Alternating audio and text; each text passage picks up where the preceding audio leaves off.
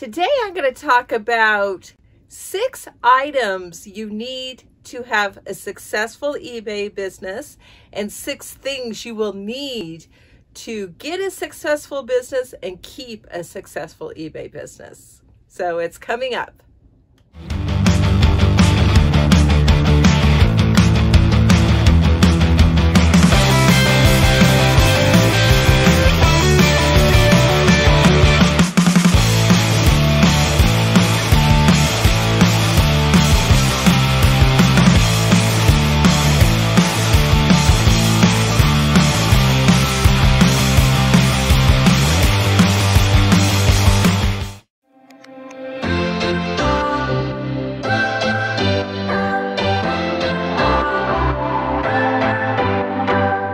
What's your story?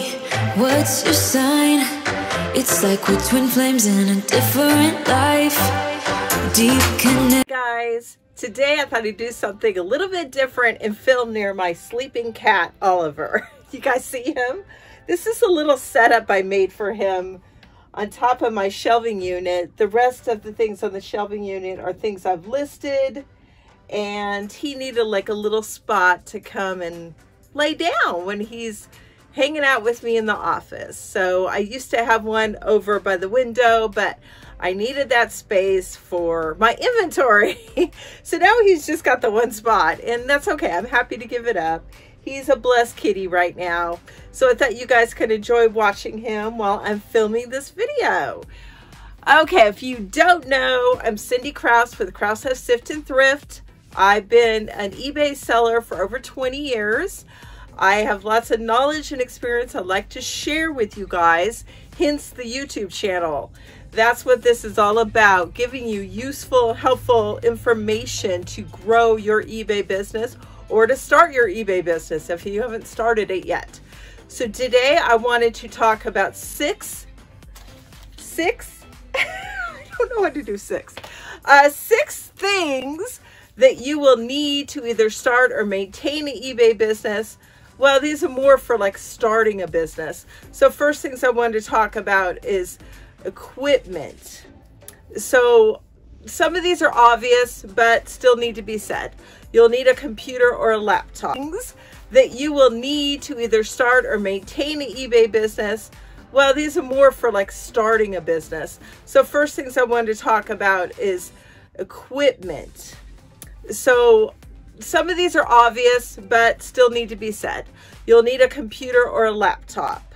And I have a desktop computer. That's what I prefer to use. Oh, the other thing you could have is a smartphone. A lot of people do their listings from their smartphone. I prefer not to. I much rather do listings from my desktop computer. I don't currently have a laptop. I do have another computer downstairs, and I also have a tablet, but don't really have a keyboard to go with that tablet, so I don't like to do the hunt and peck method. And I'm a pretty good typist, so I like getting on my desktop computer and just go and typing out those listings. And you know, the more you do it, the faster you'll get. It's all about practice. When you're starting out, you want to get on eBay's selling form. It says sell, you click that. I'd much rather do listings from my desktop computer. I don't currently have a laptop. I do have another computer downstairs, and I also have a tablet, but don't really have a keyboard to go with that tablet, so I don't like to do the hunt and peck method. And I'm a pretty good typist, so I like getting on my desktop computer and just go and typing out those listings. And you know, the more you do it, the faster you'll get. It's all about practice. When you're starting out, you want to get on eBay's selling form. It says sell, you click that.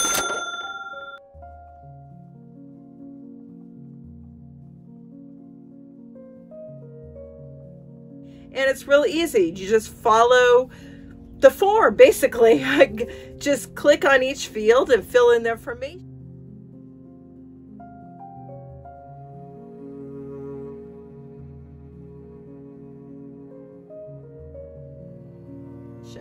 And you're going to want to fill in as many item specifics as you have.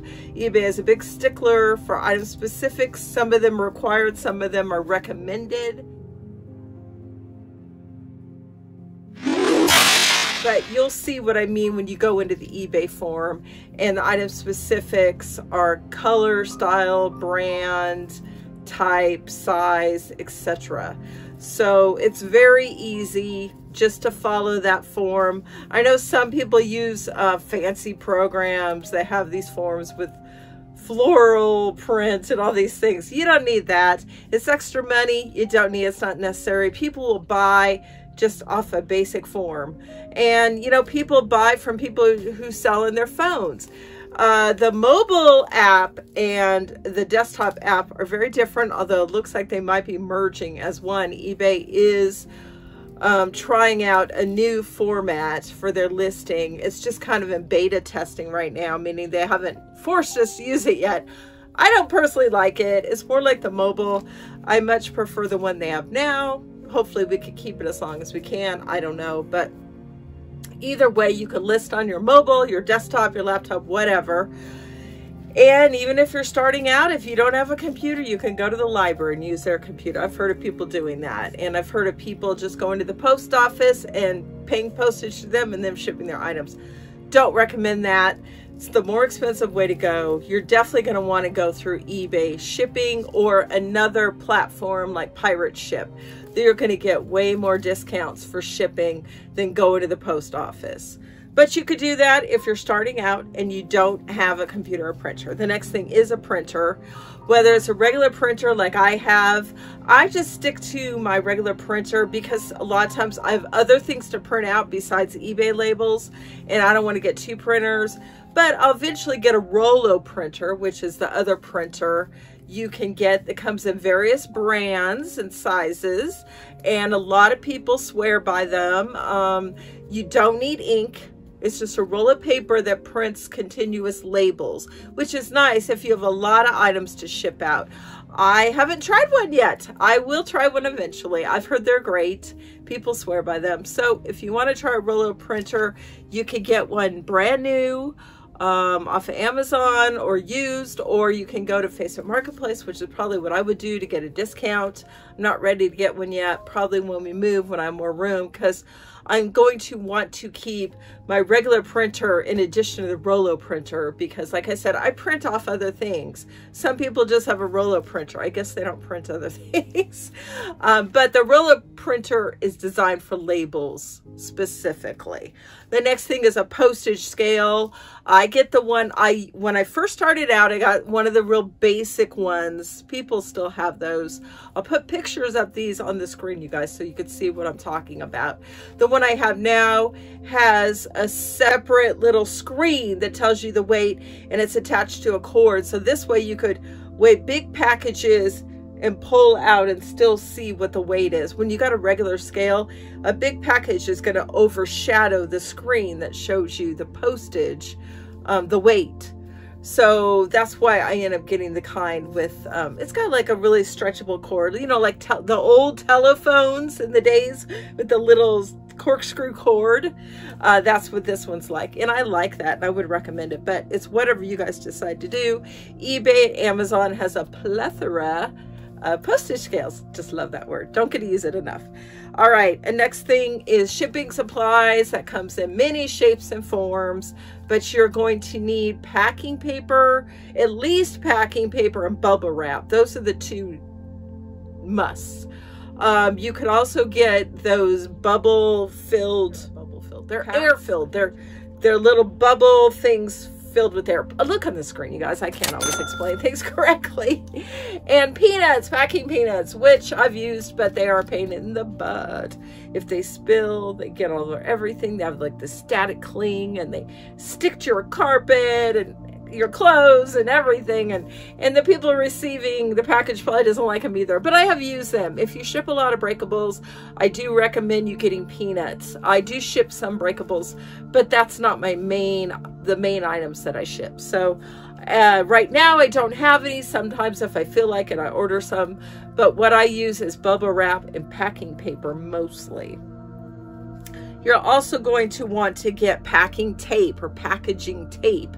I've got like 3 different kinds. I've got the clear, I've got eBay.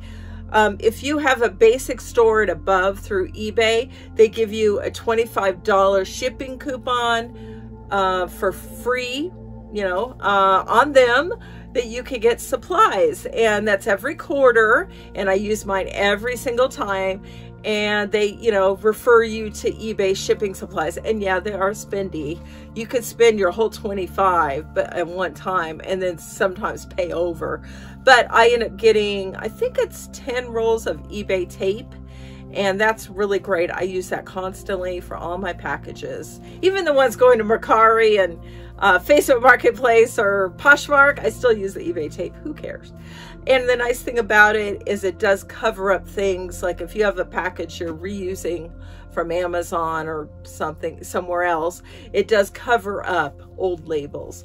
But it doesn't cover them up perfectly. They're kind of opaque. They're see-through, so you can see through. I also recommend you get some kind of other packaging tape that's like a tan color or another color, like red or brown or black, whatever, because I find that that really covers well old labels. Or if you get boxes, moving boxes from somebody, and they've written on them with ink pens, and you want to cover that up. So I really like the brown packaging tape. Also, I've discovered these boxes that they do not like the eBay tape or the regular clear packaging tape. They something about the surface of the box, makes the tape unstick, so it starts coming off. So I didn't have the regular brown or craft packaging tape that I recommend you guys get. So I had to use duct tape because it kept coming off, and I'm like, I can't send this package with tape that's coming off. Doesn't look very pretty, but it did work. So that's why I recommend you get something else. There is some packaging tape that's really thick. It's like craft tape, and it's really great. It closes the packages up very nice, and it sticks. So look into that, you guys. Well, I forgot one thing. Boxes. Those are an absolute must when you're shipping on eBay, unless everything, oh, you guys see that? My cat just, hi buddy. Unless you're shipping only clothing, then you shouldn't need boxes. But I would get them anyway, just in case you're shipping something that needs a box. So absolutely important, get boxes. You can get free ones from USPS on their website, or whenever you go to a post office, they always have free boxes. You can also grab their free envelopes. But I order periodically from USPS.com. Their boxes, their padded envelopes, their regular envelopes. You're gonna need boxes for sure. And the other thing I use is I get these bags from wherever, Ross or some other store. They're just regular grocery bags, the big grocery bags. And that's what I use to put my packages in to take to the post office, FedEx, or UPS store. You have to have something. I mean, you can't just put them all in your arms. You need some kind of bag. You can use anything. You use paper bags. Wouldn't recommend that. Those rip easily. Plastic bags, whatever you have around the house. You can even use those big garbage bags if you want. I like using different bags. I don't know if you guys could see them up there. I'll step away. But that's my basket full of bags. And that's what I use when I go to the post office, or my husband goes to the post office for me. He's a sweetie to do that for me. So yeah, those are the 6 things, well, a bunch of things, but one of them was shipping supplies, and it was kind of all encompassing. So the other one is you're going to need to follow some guidelines to be successful on eBay, which means you're going to have to gain the knowledge of these things. So, and some of these might be very obvious, but I'm still going to just put them out there in case you guys don't really know about them. All right, sourcing. Whether that means grabbing things around your house, or going to a thrift store, yard sale, estate sale, retail arbitrage, Ross, grocery store, Target, wherever, you are going to need items to sell on eBay, no doubt. But yeah, you are. So yeah, you're definitely going to need to go sourcing. Once you have enough items, 10 to 20 items, get those listed, then go get more. Right now I'm overflowing with my desk / money / profit piles because I have too many clothes. And John and I have been going to thrift stores and buying just other things. And so that's what I've been listing. I've got to do the clothes today. So yeah, sourcing is a biggie. Make sure you get the things people want. And what goes hand in hand with that is comping. That means you're going to look on eBay's app and you're looking at the comparables. You find something in a thrift store, you have something at home. Gee, I wonder if this is going to sell. Type it in eBay, whether you have the UPC code or whether you're just putting a description of the item. Be as specific as possible, the brand name, the color, exactly what it is. And then if those pop up, you'll know. This is how many people that are selling this item. It could be 0, it could be hundreds. And then you're going to click on sold because you want to see what's sold. It's important to see how many are listed, but it's more important to see what's sold, how much it's sold for.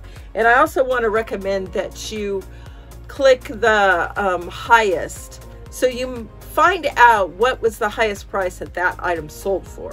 So it gives you an idea. I kind of shoot, if there's a big difference, like something sold very high and then there's a low, I kind of go in between. It depends. And you'll learn that as you go. You'll just get more and more adept at figuring out where to price something in. And that's the thing I wanted to talk to you about. Sourcing, comping, and pricing, they all go hand in hand. They're all important, equally important. So you want to sell the items people want, and you know that by comping them out on eBay, and then that will determine your pricing. All right, shipping, you want to get good at shipping. You can use, you want to use eBay shipping app for that. Very easy. When something sells, you click on the link, takes you to the shipping page, fill in the information. Now, when I price my items for shipping, I become pretty good at what I want to price my items at for the shipping. Most of my items are calculated shipping. So you're going to have to decide whether you want to do calculator or flat rate or free shipping. I don't do free shipping unless the item is $100 or more, or if it's very lightweight, like a ring or earrings.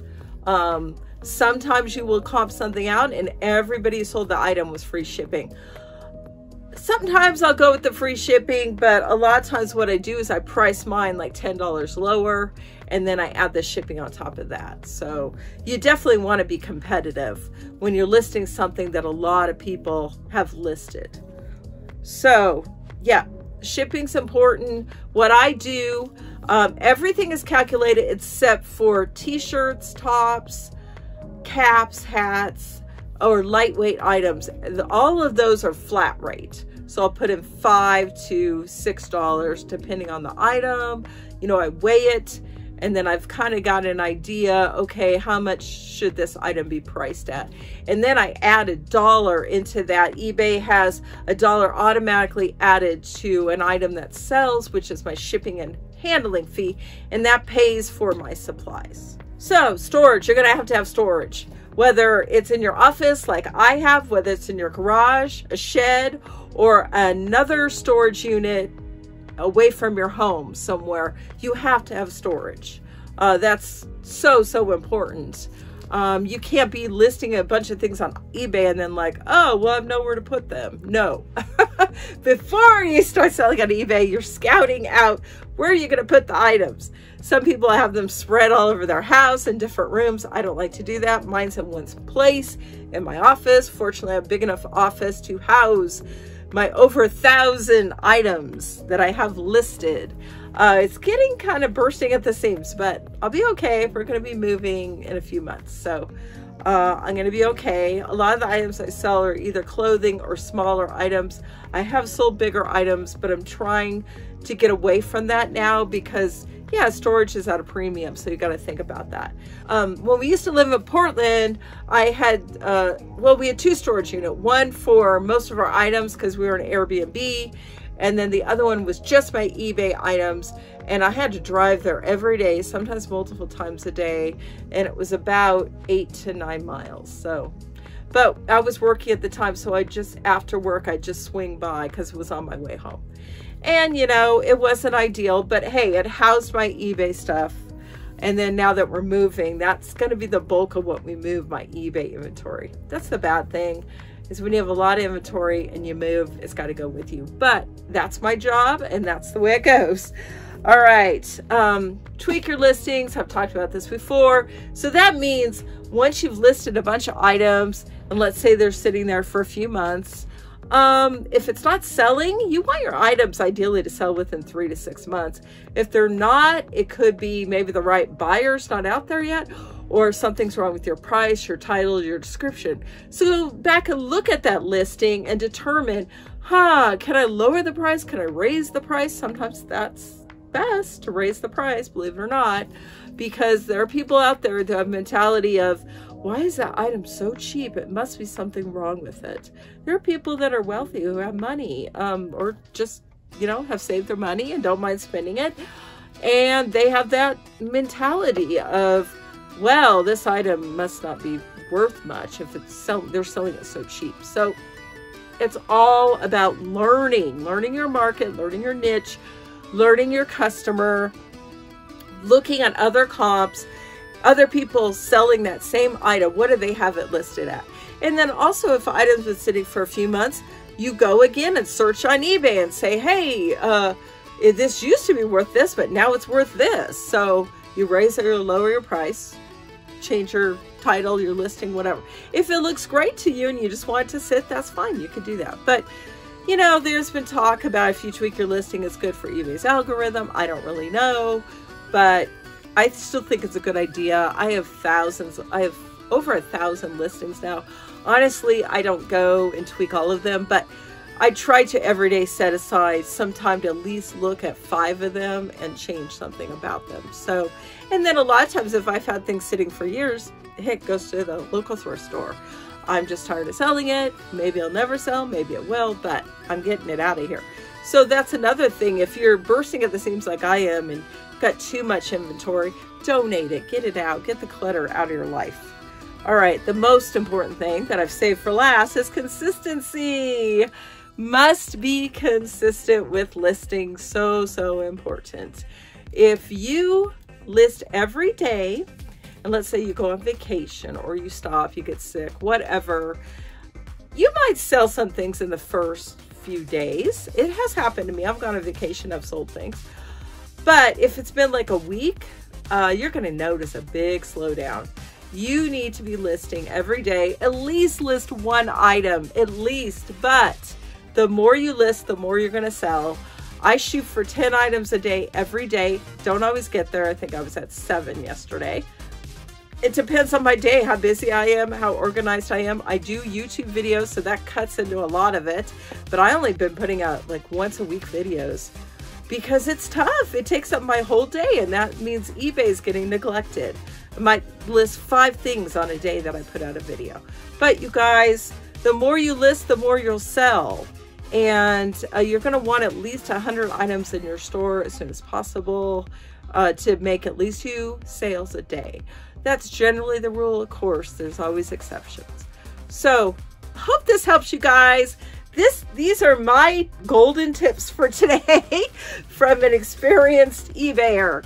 And hope you're having an awesome day. It's been super cold here in Idaho. It's April. I'm such a summer girl, and it's been hard on me. We're getting snow. We have snow out there. We're getting snow a couple more days this week. Our next nice day is Sunday. It is Tuesday now. All right, I got to keep telling myself summer's coming. Summer's coming. I can do this. I can do this. All right, hope you have sunshine where you're at. You guys, I really, really want you to succeed in this business, so I hope you're doing so well with eBay. And if I could help you just a little, I'm happy about that. All right, God bless you guys. Take care. I'll see you next time. Bye.